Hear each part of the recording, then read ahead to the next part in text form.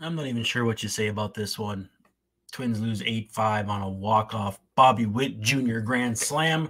101-mile-per-hour fastball in on his hands, and he jumps all over it. And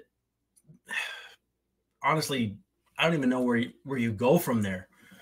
Kansas City's 30-75. People absolutely bawling over this loss, and I get that. But these losses happen to everybody. It doesn't mean they don't suck.